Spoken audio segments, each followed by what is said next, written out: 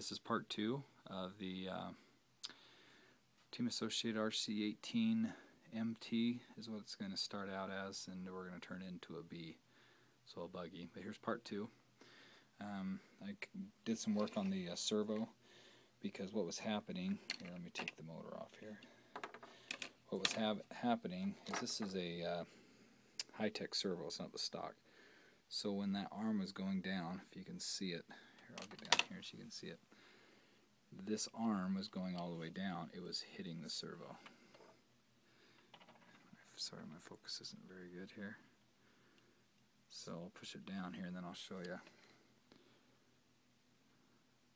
So that screw, it's not focusing very well, that screw was hitting the servo.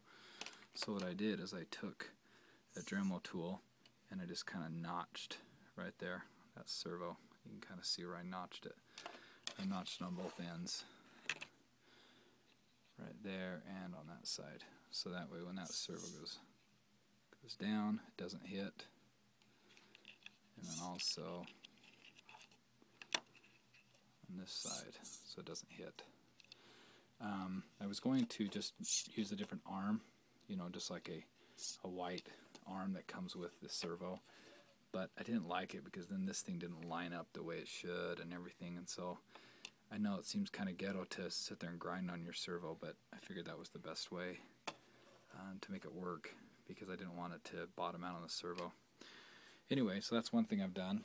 My next step is, so the motor sits right here, and the receiver I'm actually going to put down here, which is different than what the instructions show, because I want the ESC to be up on top so it gets all the airflow, because I have a problem with my ESC getting too warm.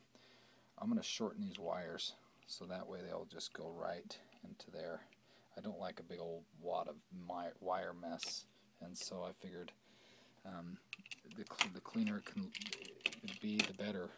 I'm also going to cut this servo wire and shorten it just so it goes right into the, well, I'm going to have some coil. I'm not going to make it that tight, but definitely not this long. I mean, that thing is long, so I'm going to cut it probably about right there, solder it so it'll be shorter, do a little coil and have it just drop right into the receiver right here. So I mean, it's going to be minimal. And then these wires, like I was saying, for the motor will be right here, and they will just go right into the ESC. ESC will sit right here. Shorten those wires and they'll just go right into there. So next video I'll have these shortened right here, these, the orange, yellow, and blue, and then I'll have these shortened, and so I'll have everything mounted, and so you can kind of get a visual. And still waiting on the diffs and some of the other parts in order to get the diffs assembled. So up till now that's about as far as I can go. So I'll cut the wires now that I got the servo working, and then hopefully I'll have the rest of the parts so I can put the diffs together and make it look like a truck.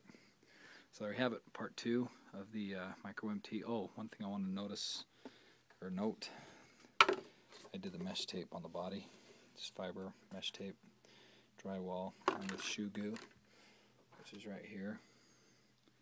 Just get that at Walmart in the shoe section. It's called shoe goo. And I gooped all the back end, the sides. That's where it was tearing anyway, so that's why I decided to. I may trim this up. I don't know. I don't really like this whole monster truck look. But anyway, so that'll strengthen that up. And that's it.